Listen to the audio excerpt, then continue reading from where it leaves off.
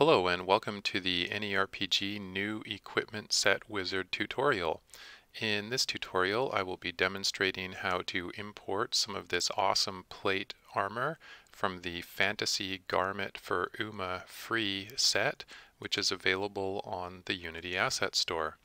For the castle that my knight will be running around in, I'm going to use this dark stylized castle kit, another free asset from the Unity Asset Store. If you don't have a copy of AnyRPG yet, you can pick one up from anyrpg.org/downloads as a free Unity package, or from GitHub as a complete Unity project.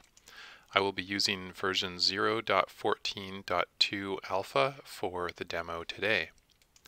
I've already imported into my Unity project both the castle set as well as the fantasy garment set. When you import the fantasy garment set, you will need to go to the UMA window and go to Global Library and choose File, Rebuild from Project. And when that is complete, then the UMA gear will be imported and you will be able to properly equip it, and your character won't look naked with the gear on. I have also used the new game wizard to create a new game with this castle level. So Tools, AnyRPG, Wizard, New Game Wizard.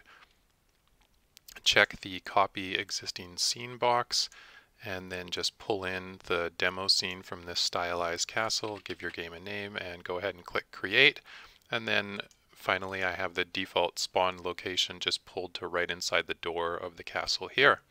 And with that set up out of the way, we are ready to start with the use of the new equipment set wizard to demonstrate how it works. The new equipment set wizard can be found under Tools, AnyRPG, Wizard, New Equipment Set Wizard.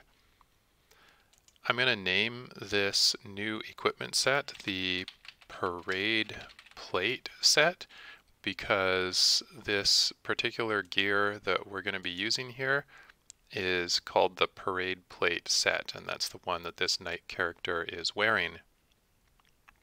I will use set bonuses for these, but first I actually need to get some set bonuses installed here. So I'm just going to go to the template content wizard and quickly install some template content. I'm going to install 3 pieces of template content actually for this demo. The first one is the vendor NPC template package, so that I will be able to demonstrate how you can actually buy the gear that is made with the new equipment set. I will also be installing the warrior character class template package so that our character can start with this gear. And finally, I will be installing the legendary plate, all plate equipment legendary items template package, and because the legendary plate set comes with some set bonuses that I can use. I'll wait for the template content wizard to install all of that content.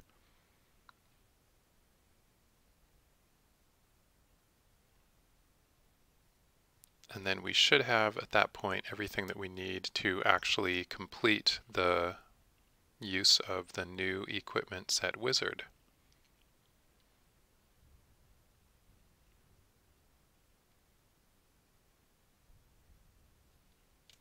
Okay, looks good. So now I'll go to Tools, AnyRPG, Wizard, New Equipment Set Wizard, and once again just put in Parade Plate.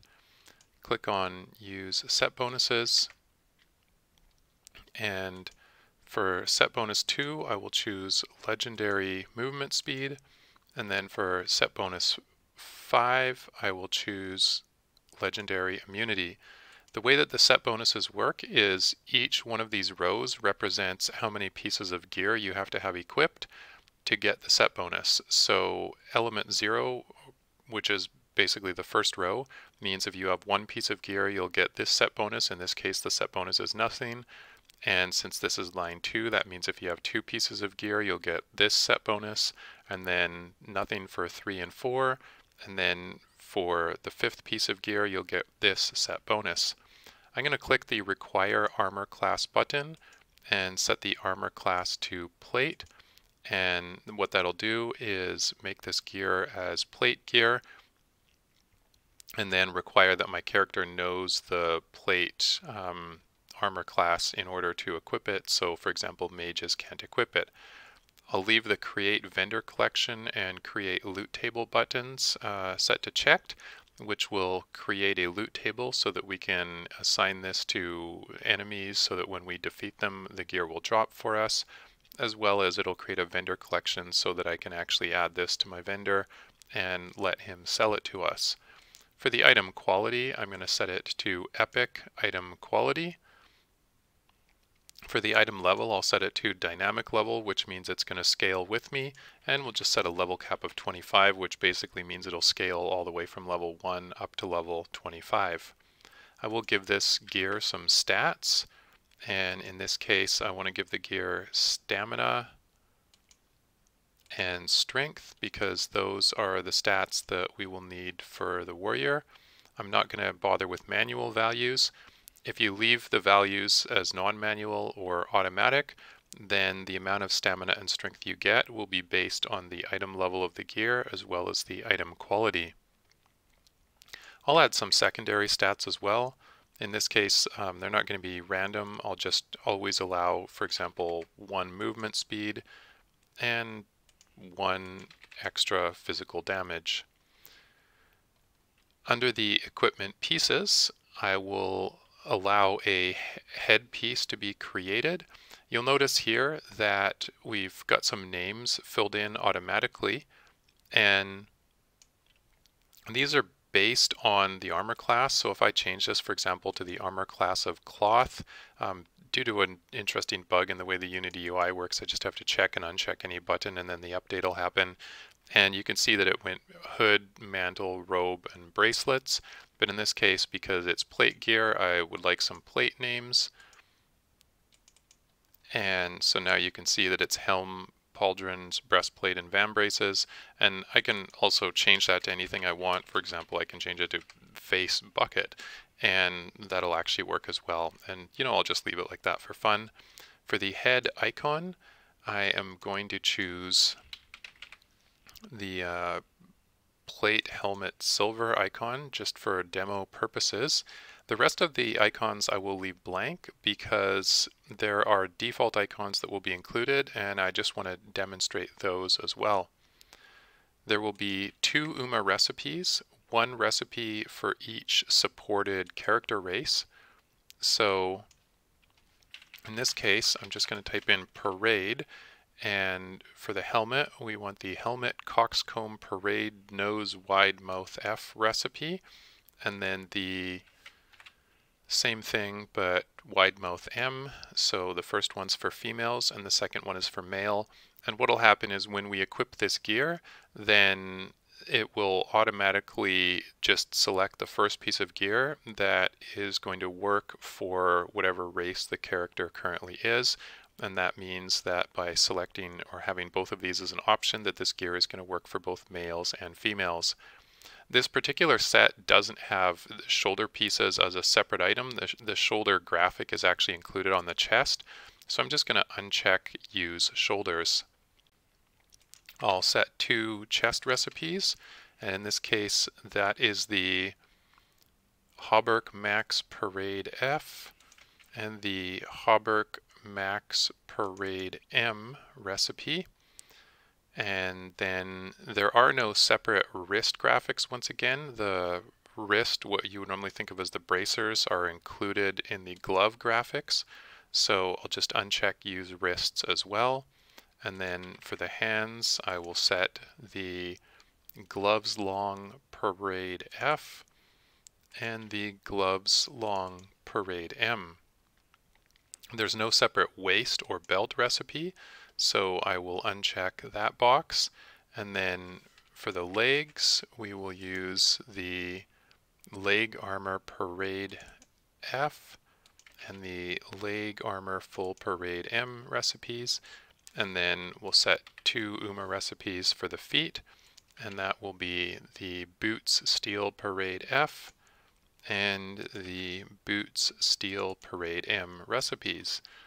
That's all the settings that we need, and now we can go ahead and click create, and it will create the equipment pieces for us, the equipment set, the vendor collection, and the loot table. So let's open up the castle game that I have created and take a look at those resources.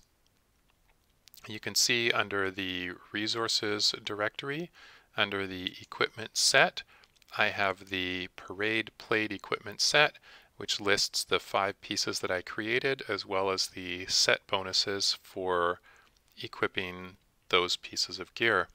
Under the item equipment armor, you can see that we have got each of the pieces here with the UMA recipes defined right on the gear, as well as the stats and basically all the other properties that we set. Because I want this stuff to be purchasable, and you can see that there's no currency name currently, what I'm going to do is just select all of them and then set the currency to silver. And it's going to have the price per level as 10 silver, but that is going to be automatically scaled based on the epic item quality, so it's actually going to be more like about a gold as the purchase price for each of these on the vendor. If you leave that blank, then basically you can just buy it for free from the vendor. And in fact, let's actually do that just for the breastplate. I'm going to leave that blank, and then you'll be able to see that one of the pieces will be free and the other ones will all have a price. Under the loot table, you can see the parade plate loot, and it's currently set with a drop limit of 1, which means that it'll drop 1 of these pieces per of gear, and you can see that we've got a 20% chance. This is actually a weight, it's not necessarily a chance, but with exactly 5 pieces, that weight equips or is equivalent exactly to a 20% chance for each of these pieces to drop when we defeat an enemy that has this particular loot table assigned to it. And finally, you can see that we've got the vendor collection here with all of the gear, and it's set to an unlimited quantity, which means that you can buy as many of these pieces as you want. The vendor's not going to basically go out of stock. So let's go ahead and put a vendor in the scene so that we can purchase this particular gear. Under the prefab directory, under interactable and vendor, we've got a vendor NPC, and I'm just going to put him over there in front of this building. And with the blue arrow facing forward, that means that the vendor will be facing toward our character. And then we'll want to go down to the vendor's unit profile. Under unit profile vendor, we've got this vendor NPC unit, and down here under the vendor props, I will just change out the items, which is just basically a blank vendor collection with the parade plate equipment. And now our vendor will be able to sell us the parade plate equipment. Finally, what I want to do is I actually want to make this equipment as starting gear for the warrior character class that I installed. So I'll go over to character class and go to warrior character class. I will reduce the number of items because the warrior by default, you can see, has this copper armor, but instead I want the parade plate equipment to be the default. So I will just select each of these 5 items here and set this equipment as the default for the warrior class, and then when I start a game and choose the warrior class, then they'll automatically be wearing this stuff. I should be able to basically just go and press play, make sure maximize on play is checked, and click the play button. And now we should be able to basically start the game wearing that equipment. So we'll go new game, and here we can see that the warrior character class is selected by default because it's the only character class that I have installed, and my warrior is wearing this awesome UMA gear. And if I go to appearance and go to sex and change it to female, then it's also working for the female because of the fact that I chose both male and female UMA gear when I made that selection. Let's go ahead and start the game. And now my warrior is running around, and I can run over here to the vendor, and you can see that we've got this breastplate, which is listed as free because we had removed the price from it, and then all of the other gear has a price on it. You can also see that because I chose that helmet icon as the helmet icon, then this one actually has an icon, whereas because I didn't put icons on the other gear, then it just basically has these default pixel gears. And I can take any piece of gear, take it off, put it in my backpack, and it is going to appear or disappear from the character. So that is how you can use the new equipment set wizard to quickly create an equipment set of UMA gear and run around with your knight and patrol these ramparts and defend your castle using your new UMA gear. I hope you enjoyed that. If you did, don't forget to give the video a thumbs up, subscribe to the AnyRPG YouTube channel, or if there are any other tutorials that you would like to see in the future, then leave a note in the comments and I will try to prioritize making those tutorials for you. Thank you so much for tuning in, and I will see you in the next video.